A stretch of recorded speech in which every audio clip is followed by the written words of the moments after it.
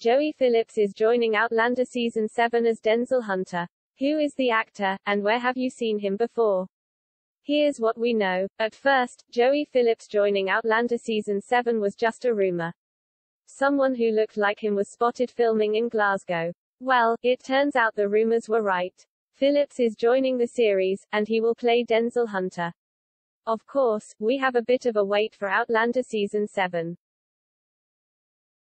That means we want to watch shows that the new cast members have been involved in. What about Joey Phillips? What can you watch with the new cast member? The actor has a small list of projects on IMDb. In fact, there is a 10-year gap between his most recent 2 releases, which is going to be concerning for some fans of the series. Why would there be such a long break?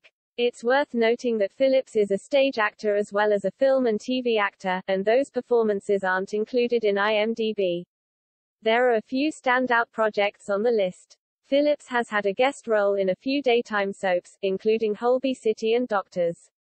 His return to TV in 2021 was in an episode of the Saturday night medical series Casualty. In 2010, he was in one episode of Accused. This was an anthology series, so only being in one episode wasn't that surprising. He starred in Helen's Story as Rob Ryland.